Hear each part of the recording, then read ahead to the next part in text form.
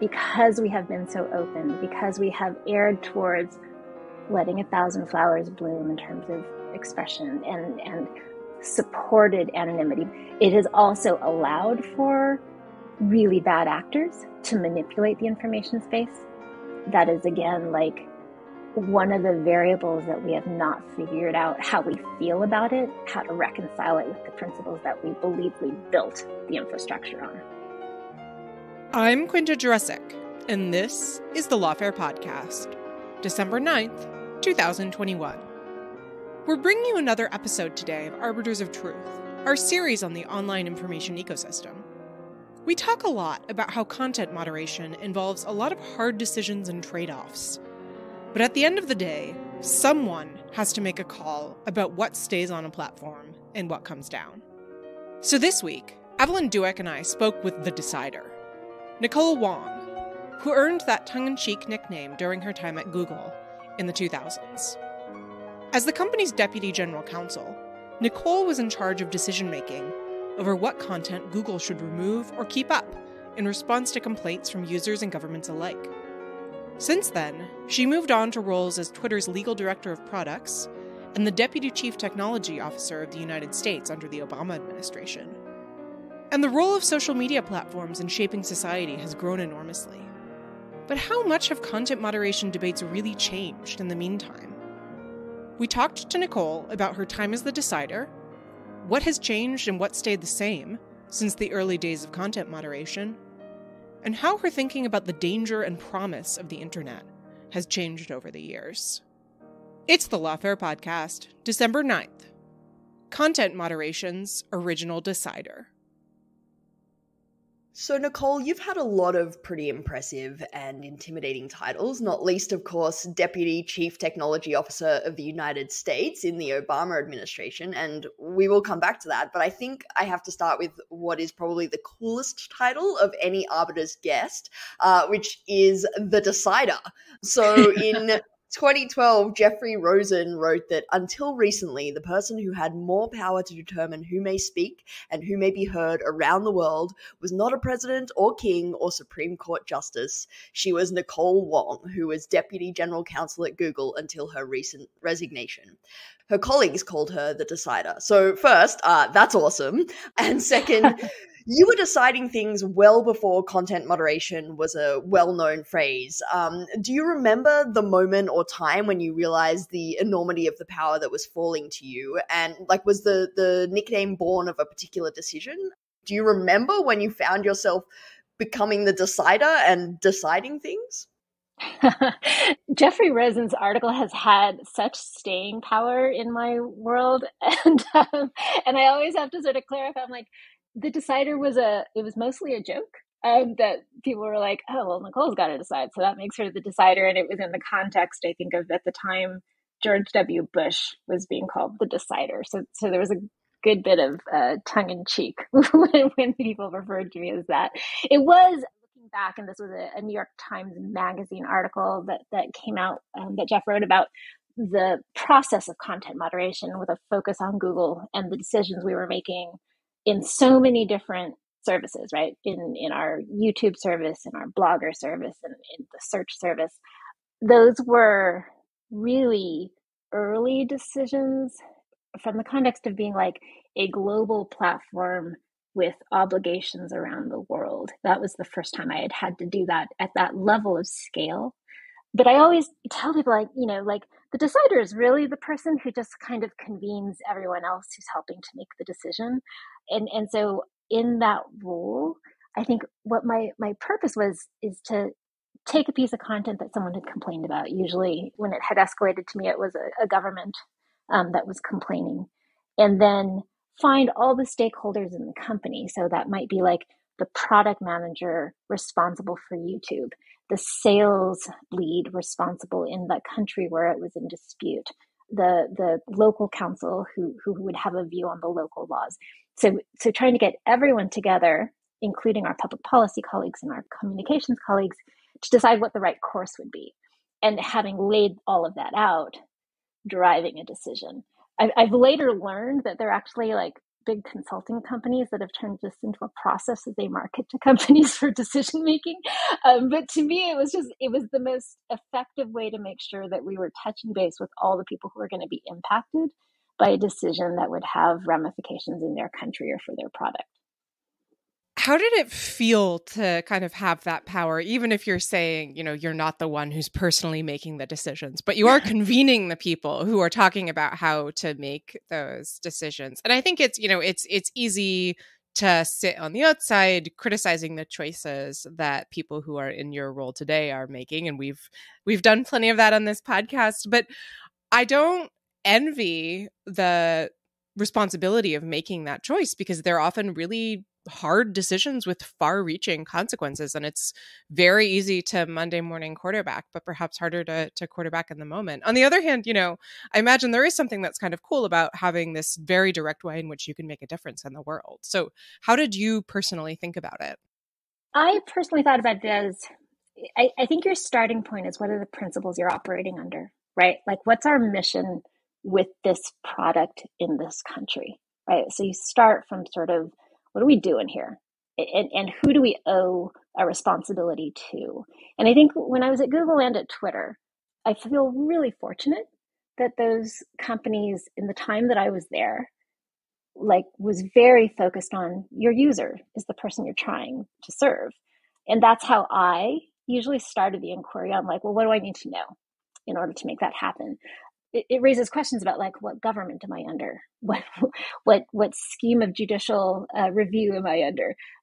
Who else has a stake in this decision? And I took that really seriously. I believed in the mission. I believed in trying to do those decisions with as much input, to have as much information as I could. What that often meant, because my responsibilities were global, because we were a global company, it meant that I did a lot of things from early in the morning until very late at night. I used to joke with someone my calls would start with Europe 5 or 6 in the morning and go until, I hit the office by 9. And then the Asia calls would usually start around 5 or 6 in the evening and go until however late they needed to go for Asia. So it's an exhausting thing when you're in a young company who hasn't kind of divided up regionally. But one of the things that I thought was the most gratifying thing to me was actually being able to look at things globally and look at them for both the consistency of our actions, but also the principles with which we were conducting ourselves globally. I say that as someone who is trained as a First Amendment lawyer, right? And so the work that I did on behalf of a lot of internet companies over the years, but in particular at Google, which was such a global company in the time that we were there, it caused me to reevaluate what is our appropriate position in the area of speech and privacy, and how do we effectuate our goals and our mission. Yeah, I think that interplay between the First Amendment and global law and what other countries think about free speech is really a huge theme of sort of the story of content moderation. I think we'll return to it often in our conversation today. But one of the things that really struck me in preparing for this interview and reading some of the articles about you from the 2000s and 2010s is it kind of feels like everything old is new again. There's sort of this big deja vu, the kinds of issues that you were dealing with then, as you mentioned, these requests from governments to take down content. And these articles were talking about the governments of Thailand and Turkey blocking YouTube because of videos that they found offensive. I mean, those stories could be ripped straight from the headlines today, almost word for word. But at the same time, there's sort of all these warning sounds right now about the rise of digital authoritarianism because of all of this pressure on social media companies to take down content. So I'm curious how you feel about that. Do you just have this sort of recurrent sense of deja vu and, oh, here we go again, around and around? Or do you think there is something new? Has much changed since you were doing it? Yeah, lots of things have changed. And I would say much for the better in a lot of ways. And then some that are just frightening, right? And at the crux of some of our deepest issues today in terms of regulation. But you're right? Some of the things that we're dealing with don't look any different than they did 10, 15 years ago. It's content that's annoying somebody in some country, and there's going to be a dispute about it. And I guess just to take a step back, and I've talked about this in the past, which is if you think about the evolution of how these, what we now call platforms, what like back in the late 90s, they called the information superhighway. And for like a hot minute, it was like new media. these platforms, were largely for the first decade of commercial internet, really in the laboratory of Western democracies, right? Really mostly in the United States, the UK, some Western European countries, Australia, Canada, Japan. And that was it for like a really long time. And what you have from that is that like you had a legal regime which was at least similar in its approach to privacy and freedom of expression. There was rule of law that kind of looked similar. There were some differences, but largely looked similar in terms of how you vindicate those values under law. And so a lot of the early growth of the internet came in that space. I'll add, and we can talk about this later, right? That was also largely an internet that was built and developed by and for mostly men, mostly white men, mostly college-educated white men, right? So, and that's a different part of the conversation. I think that as we hit like the mid 2000s, internet penetration was really successful in a bunch of other countries that were not like that first generation of countries. So China, Russia, Turkey, Thailand, Saudi Arabia, Brazil, and India, of course. A bunch of countries that were either authoritarian or really young democracies, where the muscle around privacy and freedom of expression rights was much, much less developed. And that, to me, is where things started to really change in terms of, and that we're still trying to work through now. So what I think is the same is we're still having these disputes over things we disagree about as different cultures. And again, I'll layer onto that, communities of color and women and LGBTQ communities who have also gotten much more active in the internet space, that we haven't figured out a way to resolve those. And as much as technology has advanced, it has not solved those social disagreements or political disagreements. So the things that we haven't worked on, like we can keep advancing with technology and with more processes, we can even put some more laws in place. But until we make decisions about how we feel about people who believe in things differently than we do, we're not going to make that much progress, right? Or we're going to keep coming into these conflict zones. So there's so much to dig into there. But before we do, I want to follow up on what you said about how some of the developments in recent years have been frightening. Can you expand on that? What do you have in mind there? Yeah, I think, I would put myself in the generation of folks who first came to the growth of the internet with a lot of optimism and a lot of belief of like, we're going to create the most democratized platform for access to information and publishing and expression ever, right? It'll be fabulous. And I think that I vastly underestimated how that openness would get turned around. And by that, I mean that because we have been so open, because we have erred towards letting 1,000 flowers bloom in terms of expression and supported anonymity, which, by the way, I also agree with as a mode for communication. It has also allowed for really bad actors to manipulate the information space. And I think that is, again, like one of the variables that we have not figured out how we feel about it, how to reconcile it with the principles that we believe we built the infrastructure on. So let's go back to this idea then of American companies, intrinsically American companies with American lawyers steeped in the First Amendment who are then in charge of global communications, and they run smack head on into other countries who have very different ideas of free speech, for better or for worse. I mean, listeners can tell my accent. I come from a very different free speech culture than the First Amendment. And I mean, my impression, and correct me if I'm wrong, or certainly reading these early Rosen pieces, right, is that, well, the rest of the world's got it wrong.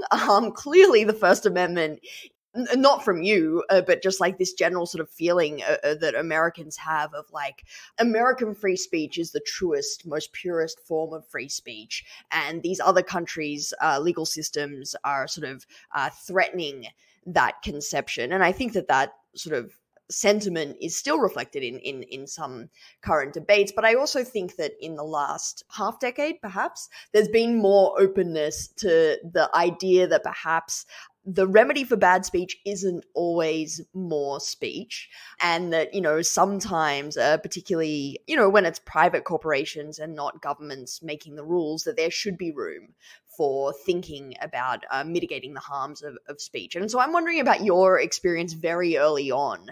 Like you said, you practiced First Amendment law before you were at Google. How was that experience of sort of coming from this tradition, which, as a foreigner that has come to America, I don't know where it is in the sort of educational system that Americans sort of get infused or sort of indoctrinated in First Amendment culture, but it seems very early. Like, I don't know if it's in the water supply or something, but it's really like such a cultural conception of the First Amendment that dominates over here. How it was going from that culture to suddenly deciding the rules for all these other countries. Yeah, I mean, I think, there's a bunch embedded in sort of the mythology around the First Amendment. And mythology is probably the wrong word, but I think that like the notion of the marketplace of ideas, right? And I think a presumption by a lot of people that free speech will work in favor of the little guy, that the reason we want lots of access to new voices and to not silence anyone is this notion that there will be some oppressed minority that will miss if we don't give them the space to speak. And I by the way, believe that's still true.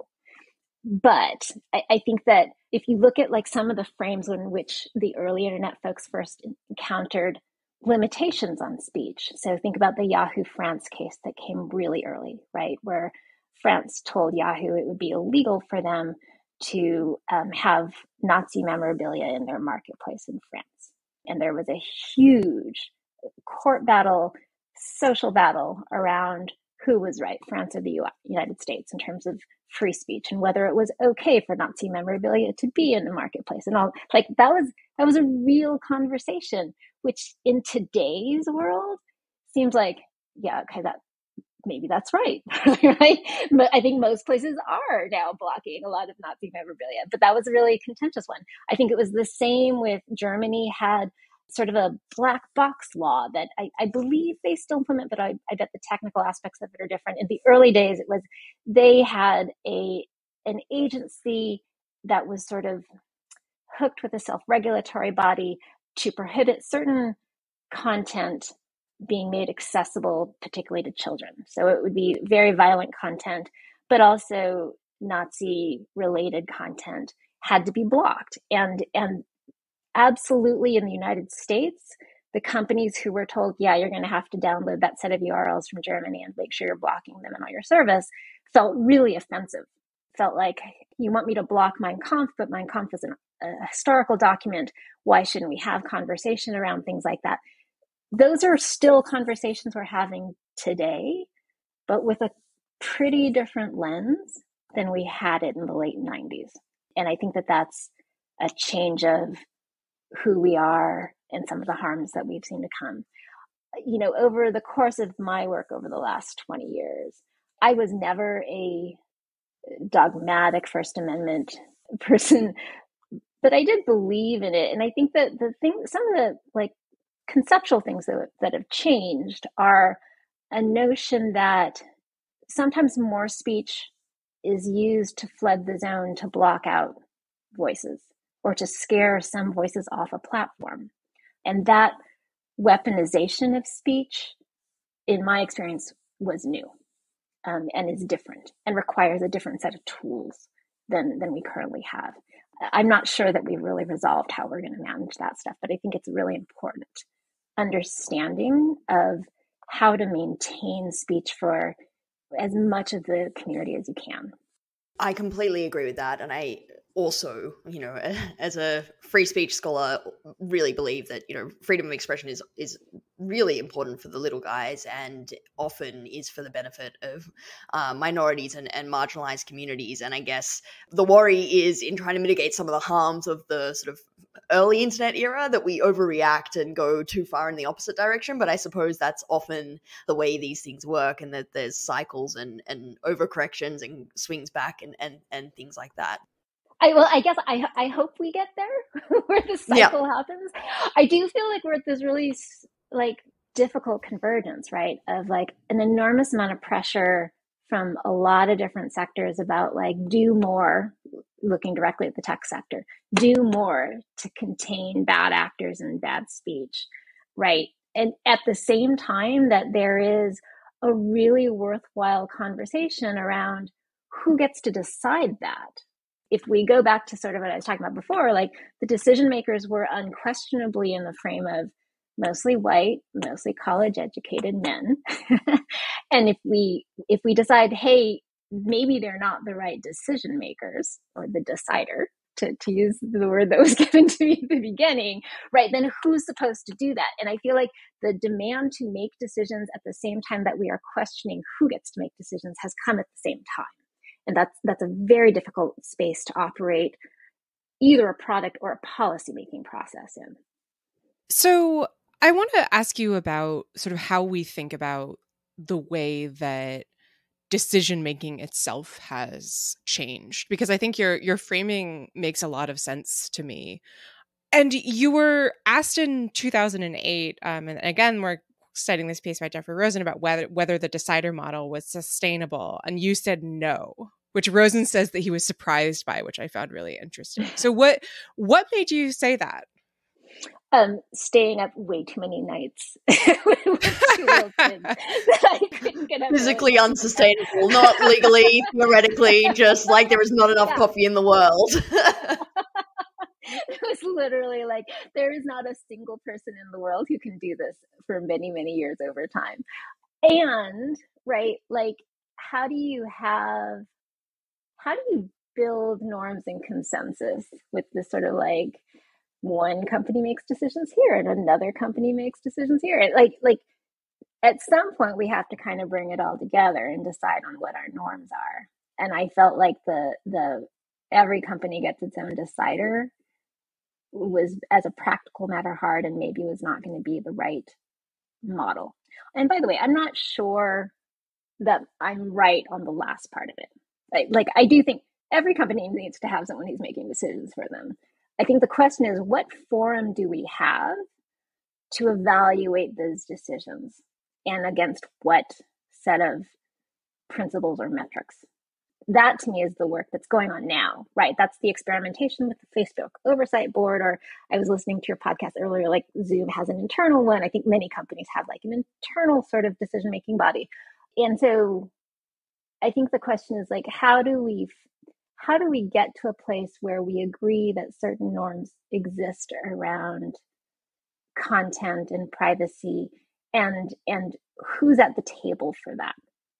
Yeah, so that's a good segue to my next question, which is, I feel like there's a kind of a narrative appeal in the idea of a single person making those decisions, whether or not it's both physically and intellectually sustainable. And what I mean by that is that I think there's a very common sort of political story, at least in the Western tradition, which is the one I'm the most familiar with, where there's one person, usually, though not always, a man who sort of takes the world on his shoulders and makes these difficult calls that nobody else has the knowledge or the guts to make, and ends up becoming sort of a tragic figure. And I think we see this in tech. I always think of the example of Matthew Prince, the CEO of Cloudflare, removing service from the neo-Nazi website Stormfront in 2017 after the violence in Charlottesville, and essentially allowing the site to be booted off the web, and then publishing this very sort of anguished blog post about whether or not he should have made that decision. Or more recently,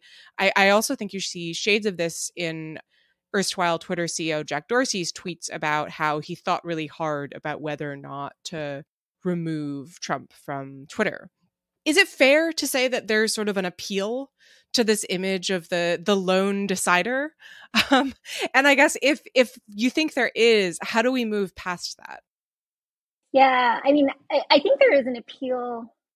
I guess it comes from two ends. One is like, if you have the right person with the right set of like moral backbone, then it's like, oh, that's the hero of your story, right? To have made those calls. And I think that's a really brittle way to try and build a whole communications platform for the world for all the practical and philosophical reasons we kind of were talking about. But I see the narrative. And then what I also see, I think, in the political forum, right, is like Congress wants somebody to haul in front of them to explain what they did. And so there is a political expediency to having one person who will be responsible for a choice. I don't think it should be surprising to anyone that Matthew or Jack or I in that New York Times article said, like, we don't actually want to carry this by ourselves. Like, we think that governments, particularly those who are democratically elected, should be in a better position to decide what is appropriate for public discourse rather than a single CEO. Now, they're like, you could weigh that against a different option, right? Which is that we are far more supportive of an information ecosystem that has many, many players, so that no single platform has quite that much control or influence, so that it is literally like lots of people making lots of decisions about information and where you get it. And in that scenario, it matters less that there's one person responsible, because everybody who has their small blog, right, is responsible. That's not the world we live in currently, and that's a choice that we're making from a policy perspective. Yeah, I like to call it the content moderation hot potato, which is like everyone would be quite happy, I think, if somebody else could make that decision for them. Like Quinta said earlier, I much prefer to sit in this chair and critique everyone that's making the decisions, because it would be, I think, impossible. These are really, really hard calls, and I think that's what you see in a number of these CEOs writing op-eds and calling for regulation, saying, please just tell us what you want us to take down. And then on the other hand, you have legislatures who are yelling at tech execs to do better, but often not really specifying exactly what that means. And you sort of were mentioning this before when you were saying, that Congress likes to have someone to pull in and to put in the hot seat. And I wanted to ask a little bit about that, because you yourself have appeared before Congress a number of times, maybe back when it got a little less attention. Now it seems to be a regular occurrence and a bit of a circus. It gets plenty of press coverage. But, having watched most of them, I think, over the past couple of years, there seems to be very little that tends to come from them. And I'm wondering, what you think of the quality of these hearings and whether they've gotten better or worse. Because on the one hand, maybe they should have gotten better as lawmakers sort of learn more about the industry that they are sort of, having the hearings about. But on the other hand, this is becoming so politicized and partisan that there's, an increased amount of grandstanding and looking for sound bites. So I'm curious, what you think of the hearings, how they've sort of changed over time, and what you see as the point of them. Yeah, those are such good questions. And I think let me answer it in two parts. One is just sort of like the savviness of the hearings, in my experience over the last 15 years or so. And I think the first time I testified was like maybe 2004, like a really long time ago. I'm now like letting you know how very old I am. But it was a subcommittee on the Constitution for the House Judiciary Committee. And I was testifying on the internet and the Constitution, and the particular question was about surveillance. This was 2004, so like a really long time ago. And some of the questions were like really bad. And I know that, we've continued to sort of pick at senators who have been asking bad questions in the last couple of years. from talking about the pipes to not knowing what the ad model looks like for Facebook, like all that stuff, they were really much worse before. Oh no. Like, really, oh wow. really, really much worse. And I remember in one hearing, having to very slowly explain what an IP address is. So I think let's take as good news. Congress has gotten better at honing the questions around these hearings. They have in particular gotten better at staffing themselves with legislative aides and experts in their offices who are knowledgeable. And that is an enormous difference from where we have been before. And I say that knowing that not every senator or congressperson has represented themselves well in some of these hearings, but they really are better. So there's that. I think in terms of what are these for, you need to think about, a congressional hearing is in part about oversight, in part about sort of informing the public about an issue, and in part about policymaking, but usually not that much on the latter. And what I mean by that is, like, there's almost never a hearing where all of a sudden we get a new law built out of it, right? Because that's not how these questions go. Usually you get 5 minutes to present your oral testimony, and that's not nearly enough for issues as complex as what we've been talking about here, privacy and security and content moderation issues, not nearly enough to start to cover how would we regulate in this space. So I think that, like, if you put aside, we're going to develop a law, and think more about what is the public function of these hearings, I think one of them is genuinely to, like, educate both the public and in some cases the legislators about a particular issue. And that does serve a purpose because there's now a record, right, that we can put in front of folks. I think that what we've mostly seen, particularly with the set of, like, CEO testimony before Congress, which are unusual. Up until just a few years ago, it would never be the CEO from a tech company that showed up. It was always a VP or a public policy head or something like that.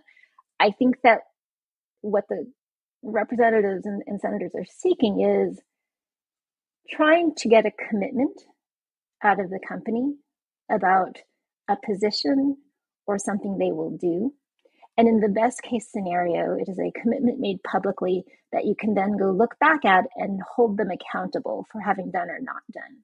I think that we do very poorly on the follow-up in the most cases. Instead, there's a lot more spectacle about being able to ask people hard questions that make them embarrassed, as opposed to actually trying to get real information with real commitments.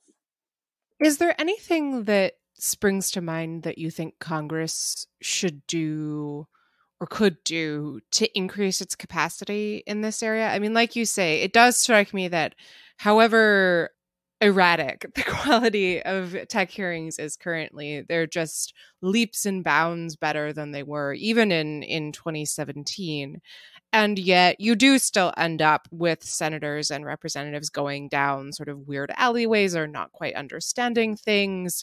As someone who served in both government and has worked in the technology industry, are there obvious things that Congress can do to improve, or are the limitations you identify inherent to the fact that it's Congress and at the end of the day, many members and senators are looking for that soundbite and looking for that commitment to try to hold a representative of a company to?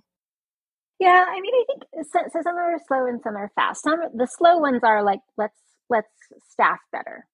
Let's have more staff who understand technology, ask the right questions, can formulate policy to support a senator or representative that's interested in that area or who needs to understand that area. So that's one. The other, I think, has been talked about quite frequently, and I can't remember the name of what it was previously called, but like the Office of Technology Assessment, I think, something like that in the Congress, that's which basically served, right? It served as like a clearinghouse of information for senators and representatives to get smart about technology so that they would walk in with a certain amount of information already, that they didn't have to rely on a lobbyist to tell them, right? And helps them form better questions. And I think that that would be enormously useful. I am very much an advocate for like bringing more technical expertise into government at all levels. And so I think that for the Congress in particular, that will be important. I think it's important in the agencies, right? So that they are delivering their services with like the best possible technology. I think that's important for the policy bodies, from like the National Security Council to the Domestic Policy Council to the NEC, to have, and they do, by the way, in the current Biden administration, they are hiring really well of people with a great deal of expertise in tech to then make better policy.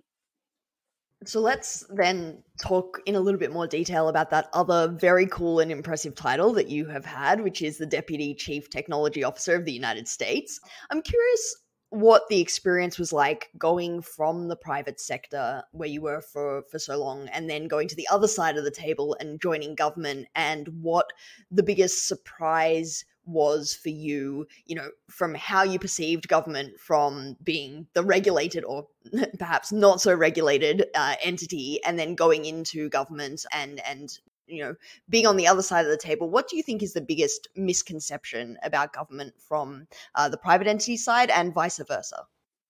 Let me see, that's a big question. So I think probably a huge misconception that continues to persist in a lot of the tech sector is that government is monolithic, as in like if one part of government says something, the rest of government agrees. That's simply not the case. And you can imagine that like the Federal Trade Commission is going to have one position on privacy and the appropriate use of data. The Department of Justice is going to have a different position on it probably, and it could be the intelligence community also has a different position. So like there are many different parts of government, all of which you need to understand like what's their expertise and what's their stake in any given particular issue. So I think that's one. I think there's also reforming, but had been a long-standing trope about government, is that like it's a bunch of bureaucrats who don't really care. That was never my experience at any level of government that I interacted with in the time that I served. There are enormously dedicated professionals with huge amounts of expertise who could be making enormous amounts of money in the private sector, but choose to serve the American public. And they are just the most phenomenal group of people to work with. It was my absolute privilege to get to be one of their colleagues for a brief period on really hard issues. I think that one of the things that I talk to people about when I am encouraging a group to enter government is that if you're looking to make an impact, right? Sure, you can make it, you know, launching that new app, or you could make sure that millions of people get their Social Security checks on time, right? You could make sure that millions of veterans get their benefits on time, that you solve portions of food insecurity for millions of families around the country. That's impact. And I think that the tech sector underestimates how much work is getting done by our government, not just the tech sector. I think the public underestimates how much is getting done by our government, by really devoted public servants. And what about misconceptions by the government about tech?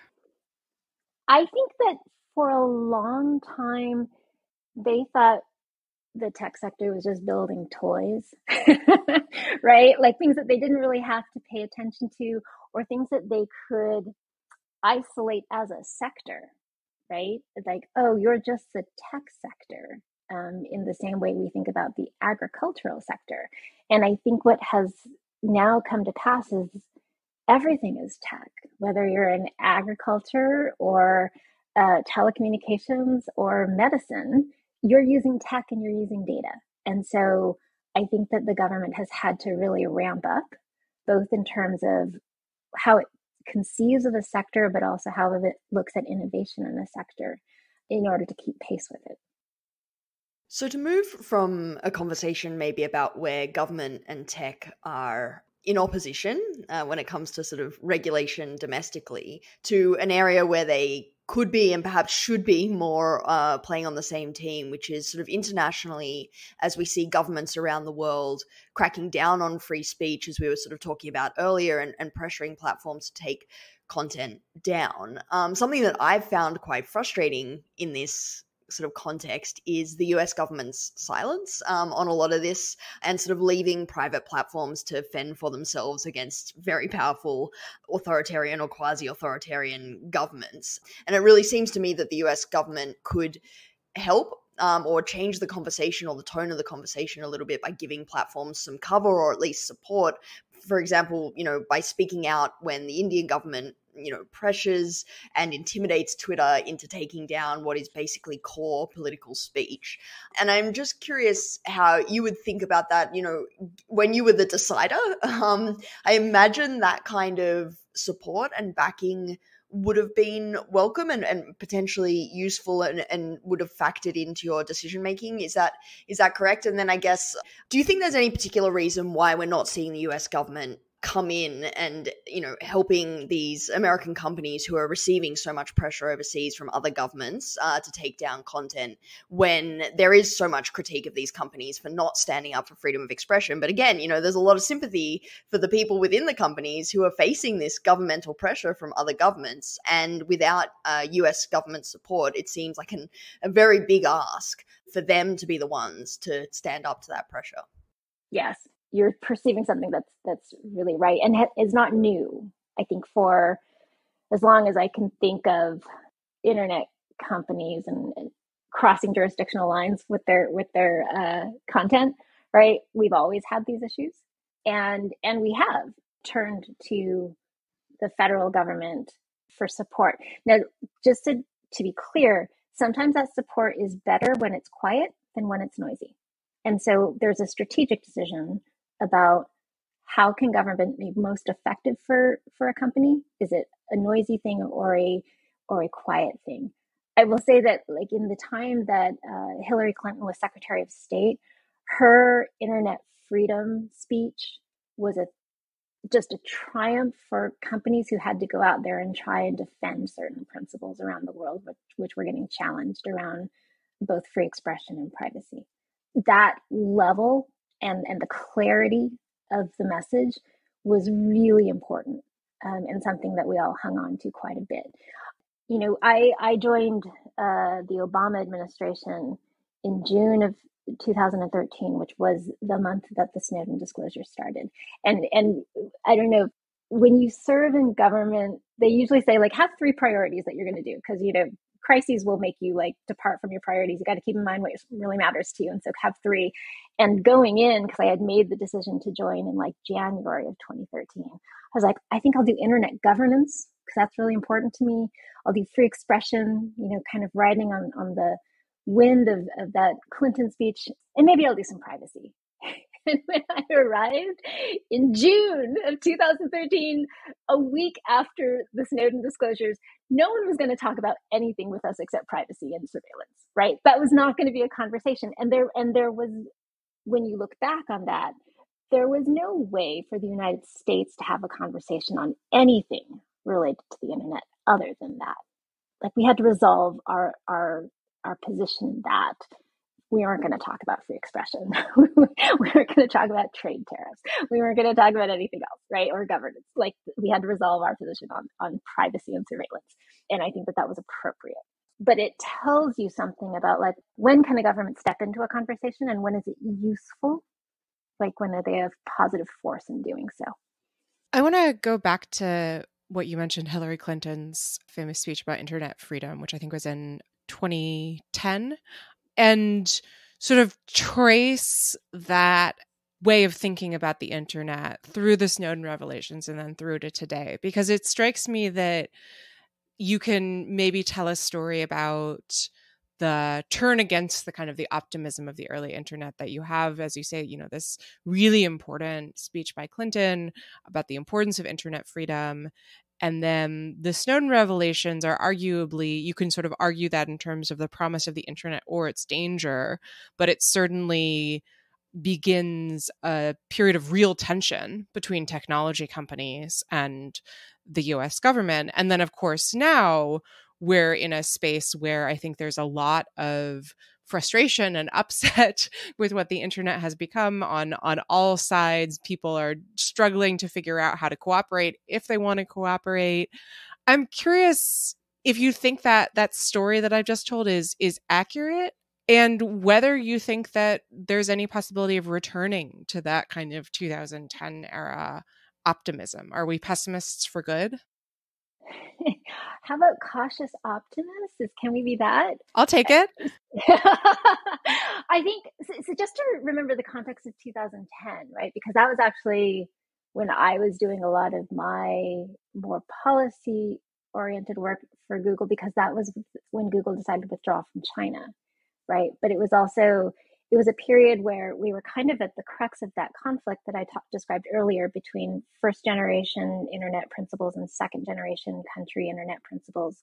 In 2009, Google alone and its range of services from Blogger to YouTube to search, right, were being blocked in 25 countries. And that was such a devastating thing to our sort of mission around openness and access to information. That's the reason that the Clinton speech resonated so much with us. Is like, we want everyone to have access to all of this stuff. And I think that that's the optimism about what the internet could have been or could be, is that type of a platform. And the wake-up call with our decision to withdraw from China, not only because we were facing increasing censorship on the search engine, but also real security concerns around breaches of security for users in China and outside of China, that we decided to withdraw, that it was no longer a tenable market to play in. And I think that was a wake-up call, that we all had to contend with that sort of a force, and a state-backed force at that, to deal with. I do think, as we've traveled through the Snowden moment, where we start to really question what is the role that our own government is playing in this country and around the world, in terms of the harnessing of technology. That was a second point to take it. And I think you're right, Quinta, that like the current moment is like, we're dealing with both foreign state actors and then just like rogue agents within our services that we don't know how to manage. And we don't know who's going to be in charge of holding them accountable. Like, is it supposed to be the companies? Is there not a law somewhere in some country that's supposed to hold those people accountable? That strikes me as the mess we're currently in. I am hopeful that we find our way out of that. We'll see, right? Like, maybe the Summit for Democracy that's coming up will be the start of a conversation around how do we think about that as a global matter. But it's a really long road. Like, we have to think on really long time horizons, I think, to deal with this. At the same time, I will say that like there's a whole new community gaining momentum around, I hear it variously referred to as Web3 and decentralized web and the crypto blockchain community, right? Like, whatever you decide to call them, they have that same optimism around who they're for and what they're for, that I think they're a place to watch. Like, how are they going to govern themselves? Right now, a lot of the conversation I think is around, there will be, governance through DAOs. I'm not sure what we'll see come out of that. Yes, but the stories are fun, at least. They are fun. So I want to go back to something you were saying earlier about the background conditions for a lot of the disputes and issues that tech has to deal with that can't be resolved by technology. So you recently wrote in a piece for the Knight Foundation that we, particularly policymakers, the media, and the public, need to recognize the wider societal dynamics that tech did not create and cannot fix. The disconnect and rancor expressed on social media today is not the simple product of internet trolls, filter bubbles, or opaque algorithms, but is rooted in our fundamental failure to deliver on the real needs of the country. I completely agree with that sentiment, and it often feels like we focus on content moderation or tech platforms as the cure for a lot of our ills, because it's right there in front of us. It's literally the visual manifestation of so many of these problems on our screens, and it sort of feels like from the outside, isn't there just someone in that company that can push a button? Isn't there a decider that can make this go away? But I'd love for you to unpack that a little bit more, what you meant by that, and why you think it's happening that the internet is getting blamed for these issues that just seem so incredibly broad. And it would be amazing if there were a button to fix these issues, but it seems so improbable. And I'm wondering what you think creates that dynamic. Yeah, I mean, like, this is the tough question of our time, right? Like, I think, why do we keep looking for tech solutionism in these really hard socio-political problems? In part, I think it's because, like, you can isolate it, and because tech has been so phenomenal about making things very immediate, right? So that everything's like right in front of you, and you're like, well, if that's the cause of why I'm feeling badly, then that's where I should focus my energy in trying to fix it. So that's one dimension of the problem. I think the second dimension, honestly, is tech's own fault, and I say this also in the same piece, which is like, tech has a way of being very optimistic about what it can do. And maybe because, like, their executives are super used to selling themselves to VCs, like, they're going to change the world, which they have. But sometimes they promise a whole lot, and we need to get really good about being crisp on what we cannot solve. There are things that AI should be in no way near to solving. We shouldn't want it to be making those choices for us. We shouldn't think it's a solution. But tech executives, especially when they get confronted by angry Congress people, say like, well, we'll just add some more AI to that and solve it. And that's not the right answer, because it's a bigger question than that. So I think, why do we focus on tech? Part of it is because of how tech is so integrated in our lives in a very immediate way, and part of it is because of the mythology that tech creates for itself about what it can and can't do. And when I was talking about there are things it can't do, I think there are things it can't do, and I think there are things we should not want it to do. So I think the things that it can't do, it can't solve inequality that breeds people to be at odds with each other over real things, right? It cannot solve the problem of lacking an understanding of who's in charge and who has authority and what is true. Like, that actually has to be a reinvigoration of really good journalism at a local level that proves itself over time. It's a whole bunch of things about our ecosystem, about how we get information and digest information that's healthy for civic conversation. I also think, honestly, like, our institutions, and particularly our government institutions, haven't delivered to us a bunch of stuff that makes us not believe in government anymore, not believe in authority anymore. So we're going to resort to our community on Facebook, or our followers on Twitter instead, as our source of truth and how we frame belief and what we think about COVID and its transmission, right? Like, we're just not delivering fast enough at speed with what government should be offering. So I think that there's that. I don't have a solution, though, right? In pointing all of that out, I don't think there's a silver bullet solution to making all of that better. I think it's a hard problem. And I think it's a problem that is, my hope is, like, starts with very local trust structures and then expands. And by that, I mean, like, start with really good local journalism where you know that you can count on certain types of reporting because you see it in your community. Expand that to how it, then impacts how you create policy for your community. See if that model will work as it builds over time from small communities into states and into regions. Is that a way forward? I'm not sure, but, like, it feels better than just sort of throwing up your hands and saying we can't trust anything anymore.